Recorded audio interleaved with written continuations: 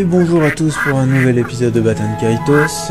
Alors pour rappel, on avait pulvérisé un gros ver géant dans la forêt de Fourbelune avec une fille qu'on avait rencontrée qui s'est fait enlever après par un ennemi qui a tué notre grand-père comme par hasard. Qu'est-ce qu'il foutait là? On sait pas. Et on est rentré au village voir le maire qui nous a bien engueulé. Au passage, le lecteur nous a dit de passer chez lui, on s'était arrêté là. Donc, on y va.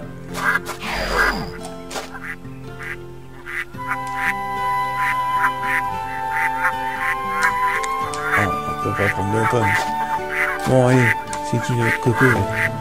Je viens d'apercevoir un numéro de secours, je n'avais jamais vu auparavant. C'est celui qu'on cherche là. Se diriger vers la capitale, vous voyez qui sont de vos agresseurs. J'ai l'impression que vous êtes fourré dans une sale histoire. Si vous voulez rester en vie, vous devriez apprendre à utiliser ces fleurs. Vous voulez réentendre mes explications? Non. On verra plus tard. Allez, on va chez Toto là. Alors, le deuil.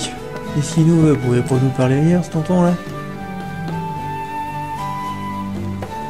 Désolé Xelha, je sais que tu es pressé, mais je dois te demander un service.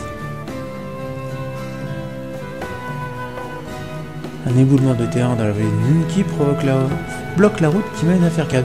Oui, alors là... J'ai préparé des explosifs que j'ai laissés sur la banquette, utilisés pour dégager le passage.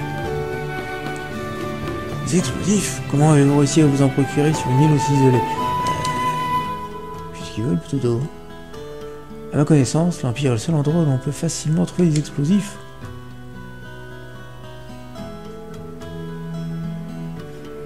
Cela n'a aucune importance pour l'instant, il faut se concentrer sur la route de Fercade qui est bloquée.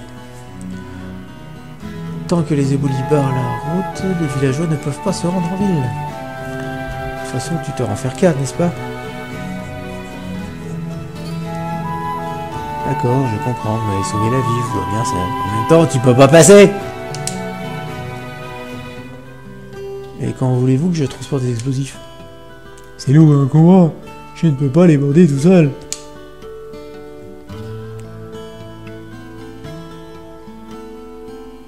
Et si tu capturais leur essence de Magnus? Tiens, prends ces Magnus vierges et tu en auras besoin. Ah, je comprends. Quand on absorbe l'essence de la Magnus dans un objet, on peut le porter facilement aussi.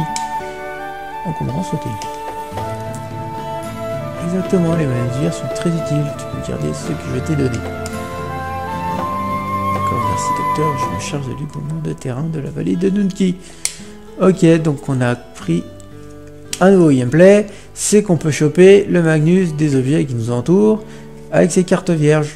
C'est ça, c'est les récipients qui nous manquaient. Si tu veux en savoir plus sur les Magnus vierges, si tu veux, je peux t'expliquer leur principe d'utilisation. Dois-je commencer mes explications? Oui, je préférerais qu'on perde pas trop de temps.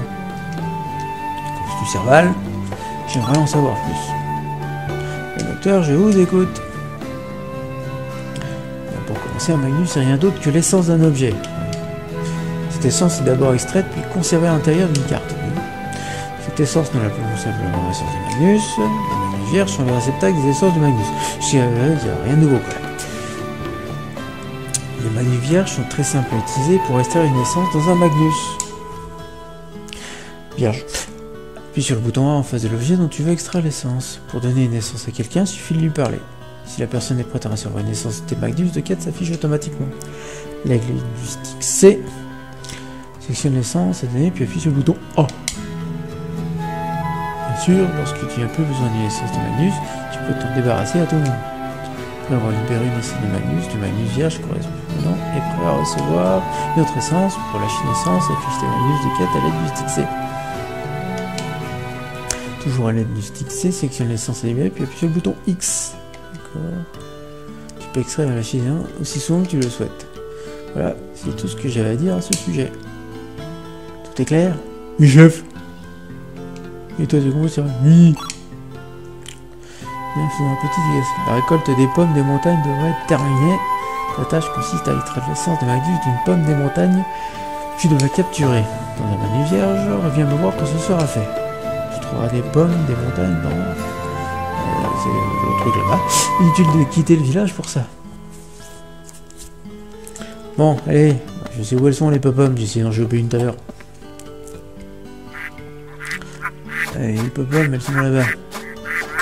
Hop. Les pommes fraîches sont cueillies, sont empilées. Oui, elles sont plus grosses et plus fraîches que les autres variétés de pommes. Ouais. On dirait qu'on peut capturer cette essence d'une pomme de montagne. Ça t'intéresse, ça Val? Oui. C'est un peu ce qu'on nous a demandé.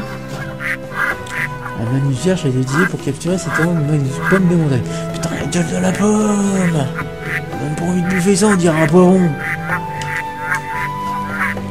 Bon, on va aller voir Toto, puis on va lui donner sa pomme. Un petit 4 heures, là, Pépé.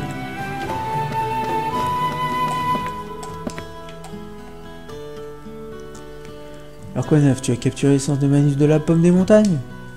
Il y a plein de pommes des montagnes dans l'huile. Pommes des montagnes. Tiens, merci beaucoup, je pense que tu as compris le principe. Comme tu m'as apporté une succulente pomme des montagnes, je te fais cadeau de ceci. Une pomme. Dague de glace. C'est cool ça. En service rendu, les gens te remercieront souvent en te faisant un cadeau. Tu n'as que 4 mesures, mais tu en trouveras d'autres pour tes voyages. Vu que les mesures sont limitées, choisis bien les essences à capturer. Si tu agites trop vite, tu te retrouveras rapidement en cours de Magnus Vierge. Je pense que je t'ai dit l'essentiel. Tu as aussi de t'occuper rapidement de l'éboulement de terrain de la vallée de Nunki. Et bah, on va aller voir le Magnus des explosifs là.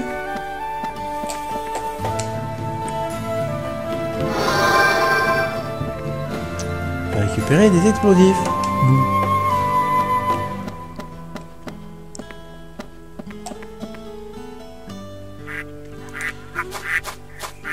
Bon.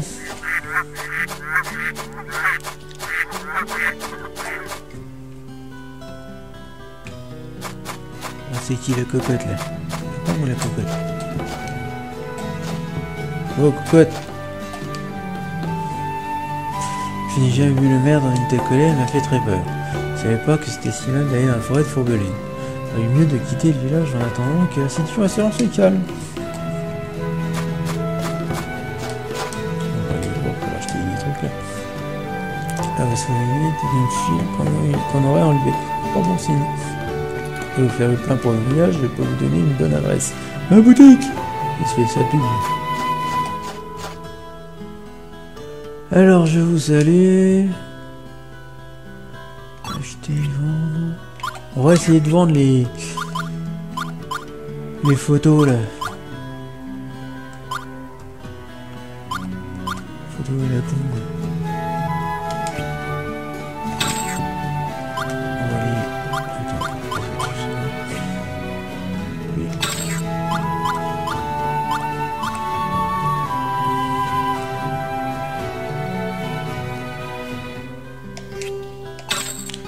Là.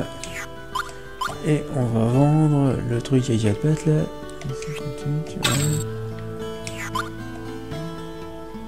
Ah quand même. C'est bien, c'est... Voilà. J'ai vendu mes photos. On va essayer de voir ce qu'ils ont proposé. Capuche de main, c'est comme coussin dans cette capuche, ça vient presque tout. On s'en tape un peu. Des biscuits salés. Radis, membre du groupe.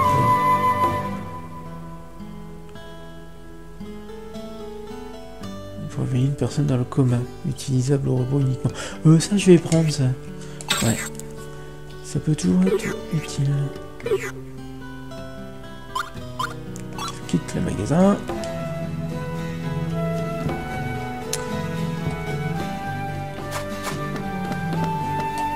Il y a la petite cocotte là. He's late. Far too late. Il est en retard, très en retard. It's been 3 days since he set out. He should be back by now. Maybe something awful happened. Il est peut-être arrivé quelque chose. No, he should be fine. He must have met an old friend down there or something. And that's what's been keeping him. Yeah, that must be it. Oui, c'est sûrement ça, en tout cas, je l'espère. You're a traveler, aren't you? Did you meet my husband down in the city? Vous êtes un voyageur, n'est-ce pas? Avez-vous rencontré mon mari en ville? His name is Aljimo. Il s'appelle Aljimo. Medium height, Slim build. Taille moyenne, Nice sur un smile. sourire. Bon, ça me dit rien. I didn't think so. I wonder what he's up to. Say, if you happen to see my hubby, would you give him this and tell him to come home right away? Si vous voyez mon mari, pourriez-vous lui donner ça et lui dire de rentrer tout de suite? I'd really appreciate it. Ce sera vraiment gentil. His name is Aljimo. Don't forget, Aljimo. Thank you so much. I'm anxious to hear from him. Il s'appelle Aljimo, n'oubliez pas. Aljimo, merci, je suis impatiente d'avoir de ses nouvelles. Vous avez obtenu une rareté pendentive de Maine. Et ben comme ça, ça nous fait une petite quête. Donc, si je vais regarder dans les quêtes... On a les Magnus de quête.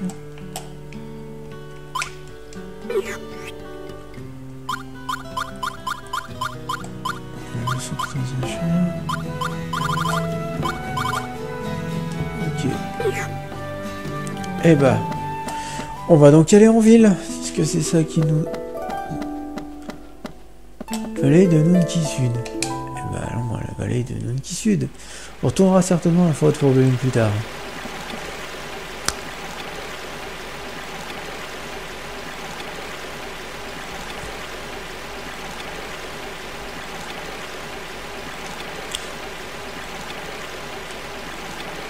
Voilà la vallée de Nunki.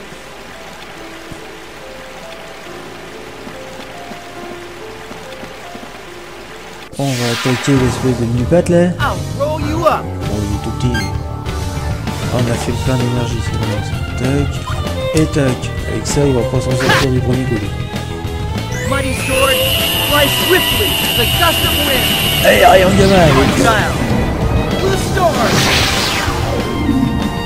On s'en voulait, machin. 61 points de dommage. Nickel. Faut augmenter notre expérience. That was way too easy. Eh, vous êtes moins le malin il y a 10 minutes. Hein.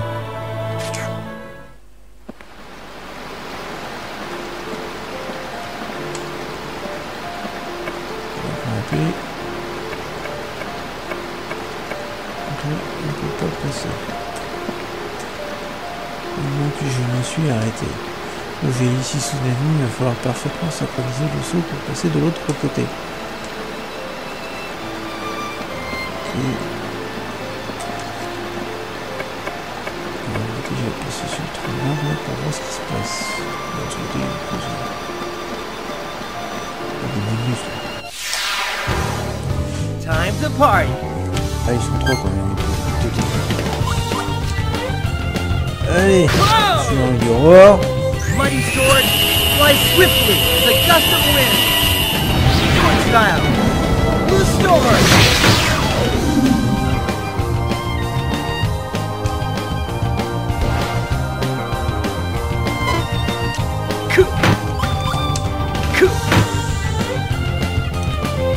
Zéro.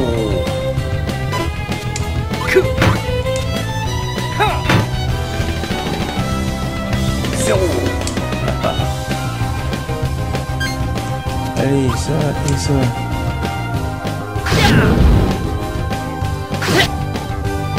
Et le...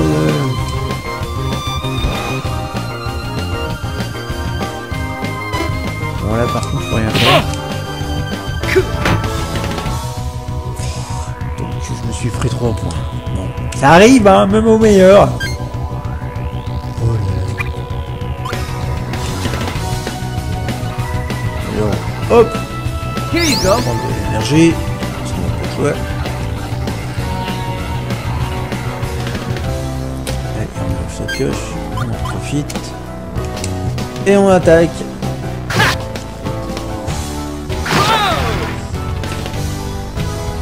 Et il est reparti du... That was way too easy.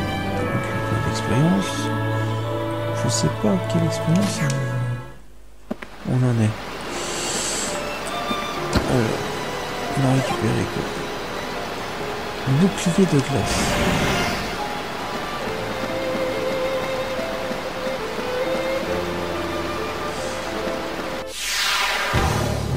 Let's get it on.